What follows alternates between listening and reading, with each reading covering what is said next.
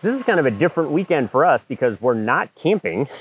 It is actually our wedding anniversary today, so so we decided to get cleaned up and go to Grand Rapids, where we are at the Meijer Garden and Sculpture Park, and then I think we're going to go have a nice dinner afterward.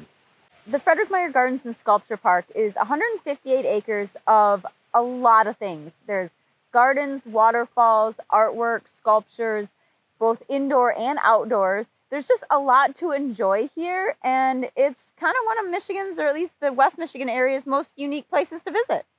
It is pretty neat, the variety that they have here. Indoor, there's a number of greenhouses, the different types of environments with the different kind of plants. There's arid, there's carnivorous, I noticed was kind of a cool area. I enjoyed that one. But then there is just a tremendous amount of trails here that you can walk on to enjoy the different kinds of plants and flowers. And then they actually have it broken into different sections in terms of the types of gardens. You've got a Michigan farmhouse area with, it's not a working farm, but they do have actual like garden plants that you can learn about it. Today while we were here, it was Heirloom Tomato Day, and they had grown all of them in the gardens here on the grounds. And so they were demonstrating and showing off the different varieties, and had little games for kids to play and learn about different tomatoes. And so that was kind of cool. They do different things throughout the year as well. So different weekends or different times of the year, you might get different activities. There is a Japanese garden, and that there's a big pond, and then you can walk all the way around the pond where there's different flowers and sculptures and bonsai trees and all just different things. And that's just really kind of cool and peaceful. There is the children's garden. There is I think they call it the Woodland Glen, which is what we're sitting in right now. And it's just a lot of different types of environments, different ways to see nature and plants. And then there is the Sculpture Park, which is a lot of sculptures.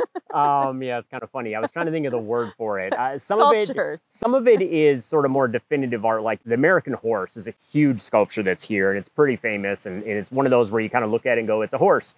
There's a lot more abstract. That's what I was looking for. Abstract art, which neither one of us really understand, but it's kind of cool to wander around, and it's just a kind of relaxing way to spend the day to do that. Well, and we have a tendency, we like naming the sculptures or guessing what their names are before they get up there. We're like wrong 110% of the time, but we have a good time with making up our own names for things. Yep. And we had a good time wandering around the children's garden, even though we're not kids, although I guess I can tend to be one. Kids at heart, and you're about kid size, right?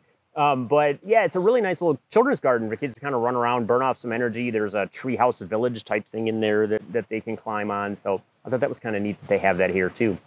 It's a good spot for couples who just want to wander around on a nice romantic day, but also if you have a family and want to come out and enjoy the gardens and the sculpture park here, it works for you too.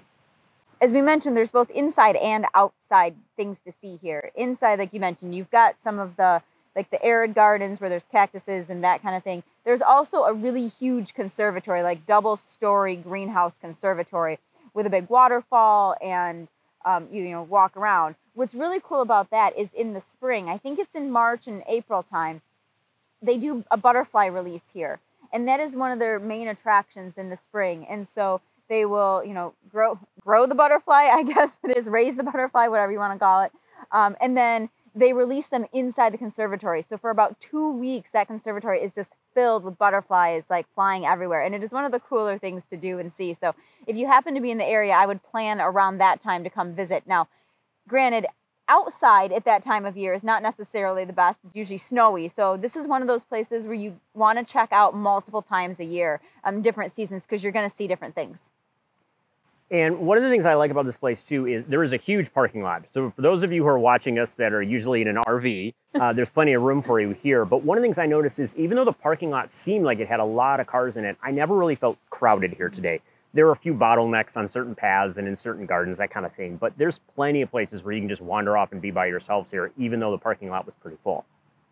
If you are watching this video and it's still COVID-19 time and you're interested in coming, the indoors is open, as is the outdoors. Inside, you have to wear your mask and stay your 6 feet apart. Outside, you still have to stay your 6 feet apart, but no masks are required. Unless you're congregating in one of the more enclosed areas like the barn or maybe in the children's garden area or one of those places. But otherwise, everybody's, again, they've been very respectful. If you're on a path and it's a smaller path, letting somebody pass before they go. So, I think those are just common courtesy things that we should be doing anyway, and not crowding people trying to take pictures and getting in their way. So maybe one thing we'll get out of all this COVID is just a little bit more respect from people in general, just personal space and understanding of letting people enjoy what they're there to enjoy without crowding them in.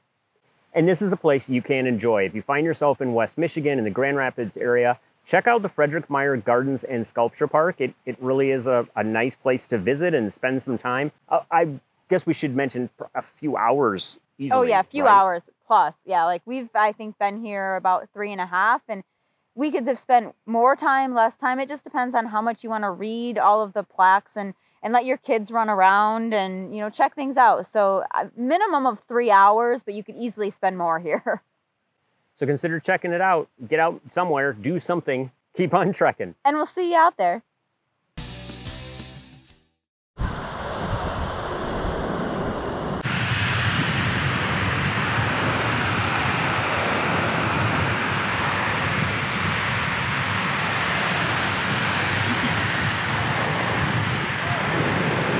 Little anniversary dessert on the beach. It's not ice cream, but it's really good peanut butter pie.